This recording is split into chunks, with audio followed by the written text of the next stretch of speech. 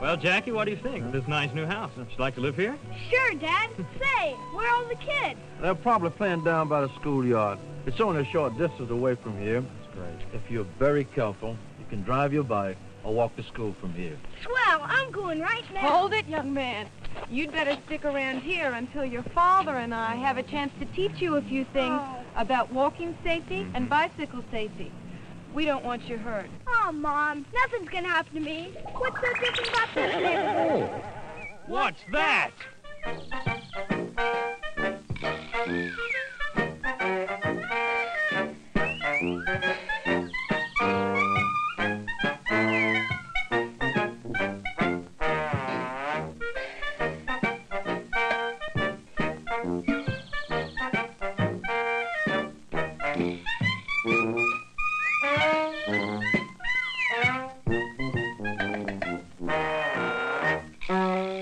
The animal comes with the house? Afraid so. Probably strayed from a circus, but he's terrific with kids, and he'll help Jackie get around safely. You're new. Not really. I've been around for about 8 years now. I'm Jackie. I'm Ricky Raccoon. Oh, I thought you were a teddy bear who swallowed too many vitamins.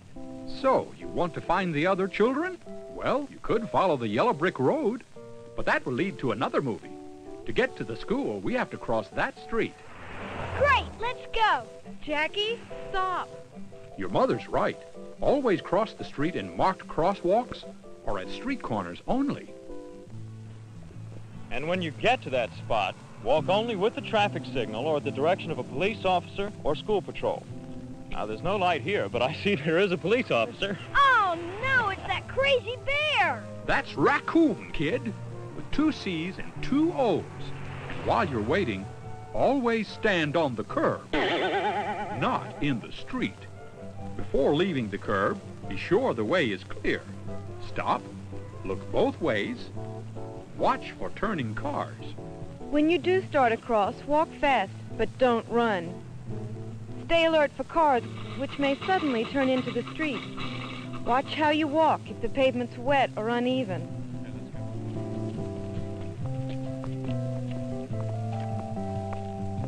Say, what do I do if it's raining? A little guy like me might not see where he's going and run into a wild bear or something. How many times I gotta tell you, fella? I'm a raccoon with 2 C's and 2 O's. If you carry an umbrella, do so in such a way as to keep a clear view, like this. Stay alert, watch out for traffic. Well, what if I'm walking across the street and I suddenly see my old pal Larry? I might stop to wave a call to him so we can play ball or eat lunch together. No, son, that's not the way to do it. Always walk directly across the street. Don't waste time talking or waving or anything else that'll slow you down. Wait till you're completely across and on the curb. Got another problem, Mom. Suppose this bear over here and I are playing ball, and the bear hits a good one into the street. That's Raccoon, kid. Raccoon, bear, bear, raccoon. You think you got it? Yeah.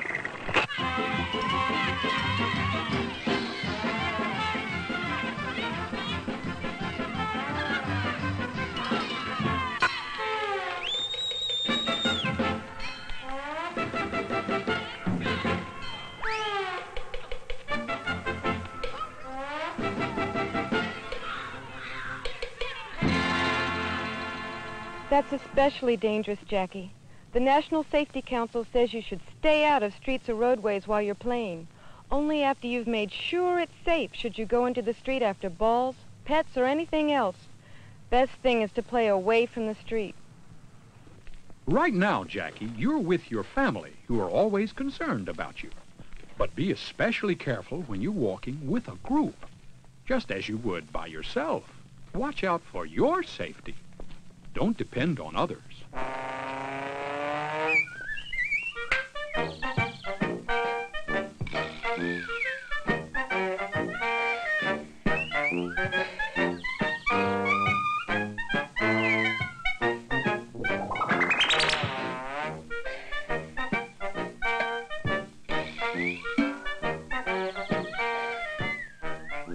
stop. Here's a driveway. Always watch for cars backing out.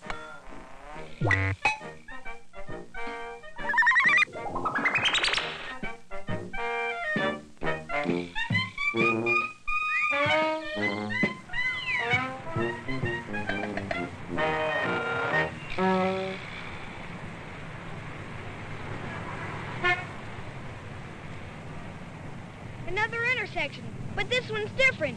There's a traffic light. That's right, son. You know, the red at the top means stop, green for go at the bottom when it's safe.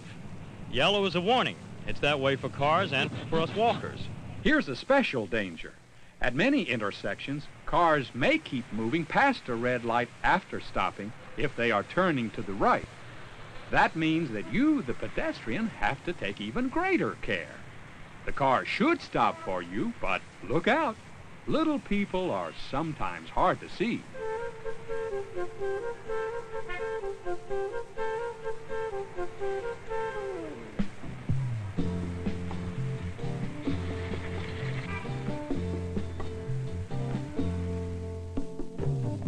Jackie, why are you bent over like that? Does your back hurt? No, Mom, it's that sign. It says stoop. I'm stooping. No, silly, not stoop. Stop. It's very important to know your street signs, their shapes and meanings. A red sign means stop or not to do something, like not entering a street.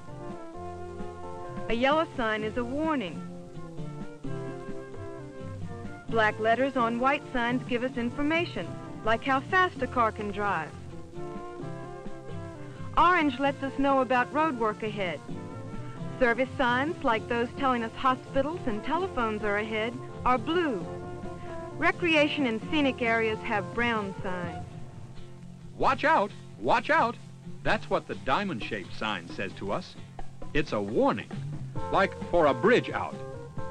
A sign shaped like this, rectangular, gives us traffic information. This kind of rectangular sign contains information on where to go. And do you know what a circle sign tells us? A train bear is coming? Nope. A bear on a train, maybe. Railroad crossing signs are circles.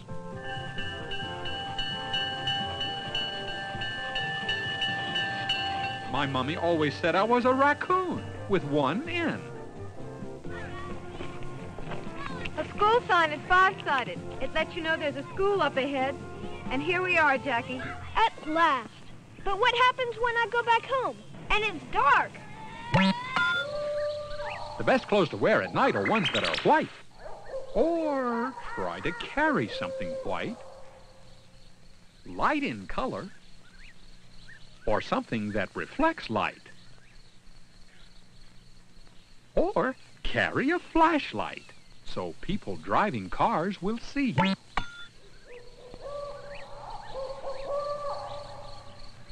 And when you cross the street, cross where there are street lights so you and the car drivers can see each other.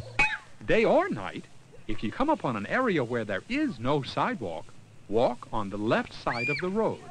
Walk on the left side. Don't worry. This looks like a real friendly neighborhood. I could get a ride home with someone. Did I say the wrong thing? Yep. Jackie, there are a lot of lonely people who sometimes look for young people like you to be their friend. But some of these people may not be nice. They may even try to hurt children. So you must never accept a ride from anyone unless we've already said it's okay. Even if he or she offers you candy or says your father or mother said you should ride with them. No, thanks. Well, you look kind of tired. Why don't you get in? No, thanks. Even if they say you said it was okay? You know we wouldn't ask anyone to pick you up without telling you first. You remember that? We'll remember that.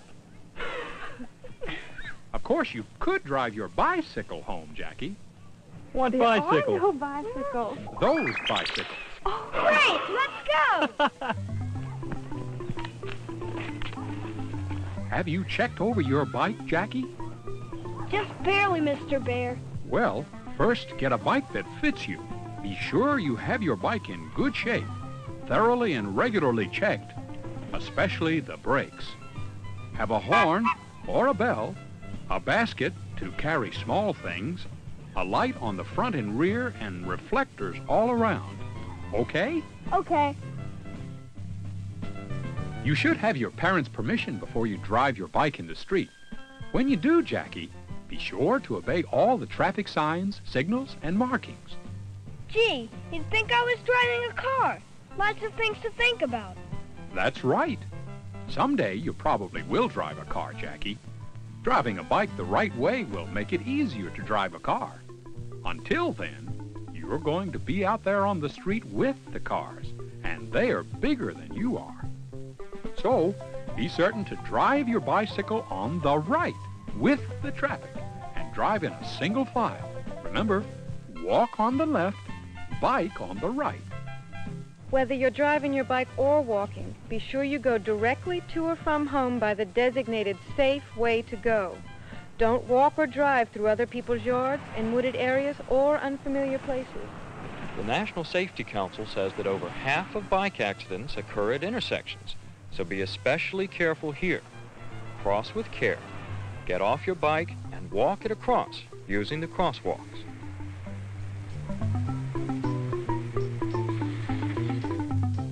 Maybe I'll notice my old pal Susie Parker after school waiting for a ride home. So maybe I'll be thoughtful and give her a ride home on the back of my bike. Not smart, Jackie boy.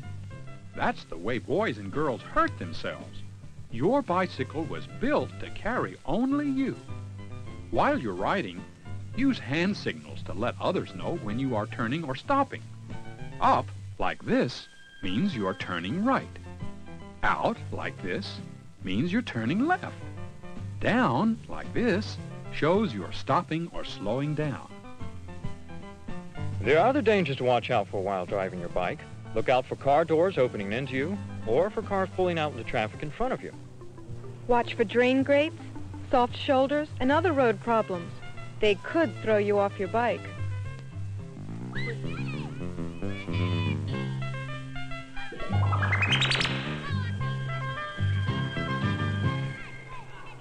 So many things to think about.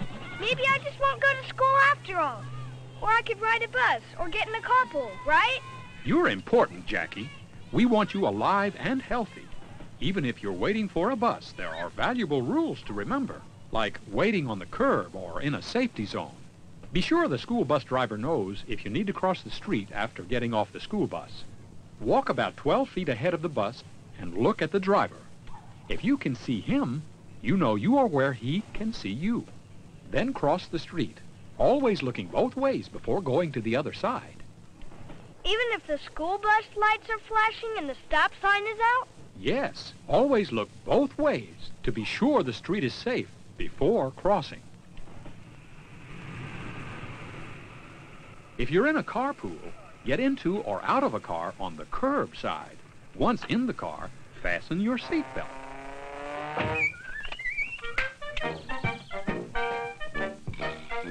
A lot of these rules are just good old common sense, Jackie. Think before you go into the street. Think before you get on your bike. Think, and don't accept a ride with a stranger. What's wrong? I just thought of something. I'd better go home. I haven't been home in days, I'll bet. Where exactly is home? Rupert Riley's rambunctious Raccoon Rodeo. Come visit me sometime. We will, but how will we know you? Can't miss me. I'm the only bear in the whole act.